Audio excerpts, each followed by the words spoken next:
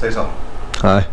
Okay guys, welcome back to the channel. I've got Junior out here tonight, and today we're putting the doors back on Dale, so stay tuned.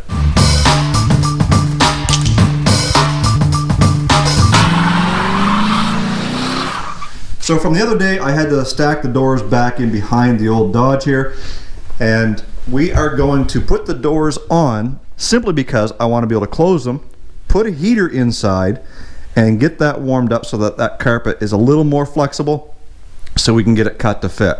Then we've got to figure out what we're going to do with this bench seat. It is pretty grimy.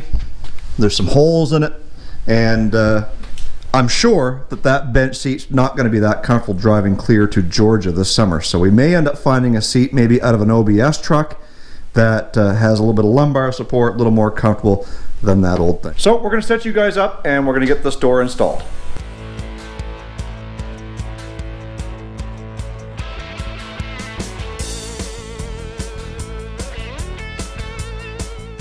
Okay, so we've got the passenger side door on, and yes, there's quite a gap here. We'll have to do some adjustments on the hinges and stuff like that, but for this purpose, we're just trying to get the doors on so that we can get the heater in there, soften up that floor. So let's go over to the driver's side and get that one done.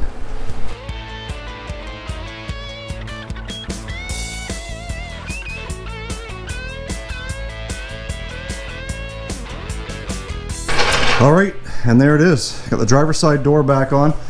Once again, we're gonna have to do some adjustment to get the gaps right. Seems a little tight there. Maybe a little bit of a gap on this side. But now what we can do is we'll be able to roll the windows up, stick a little heater in here a couple hours before we come out, crank that sucker up to 80, and let this vinyl floor soften up some. So that's what we're gonna be doing next. So let me go get changed before I get too dirty in my work clothes, and we'll be right back.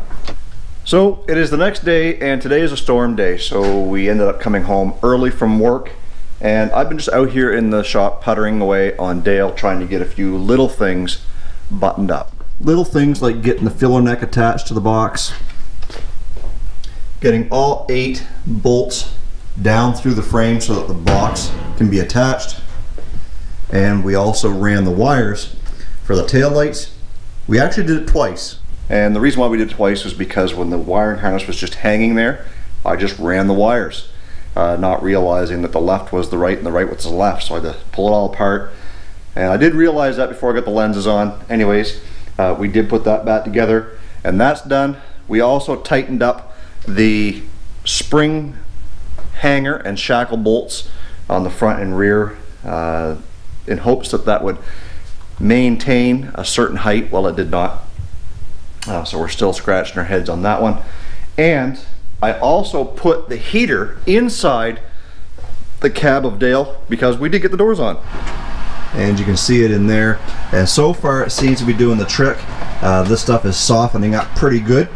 So right now my belly is telling me it's supper time, so I'm gonna go in and grab a bite, and then we'll come back out here after supper, and maybe we'll see if we can tackle that mat and get it trimmed up, and maybe even get the seat put in at some point. So I'll be back here in just a few minutes. All right, so it's after supper. I've got my belly full. It's time to get in here and see how well this heater setup has been working. So we are gonna shut this off.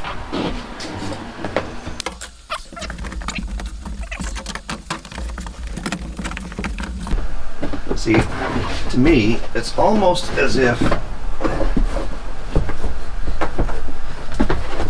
this isn't meant for this truck for some reason.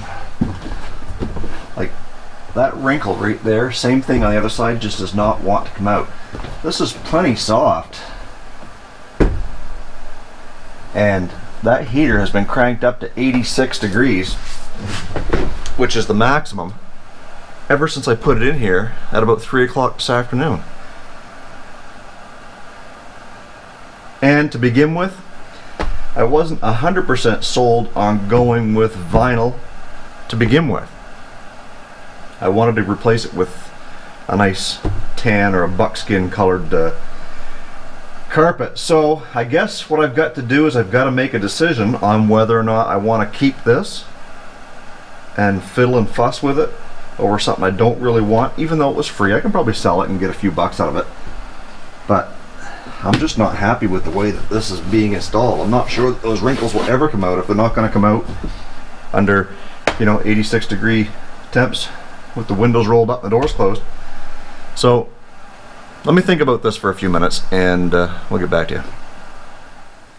So I've had a little chance to think about this with this whole flooring issue that we're having with this truck, and I think ultimately what I want to do is I want to hold off and order the carpet. Even though it's going to cost $200, it will be outside the initial budget for the vehicle, and I'm not in a huge hurry for it because at some point I also would like to find a replacement for the bench seat, something that's going to be a little more comfortable on a long drive.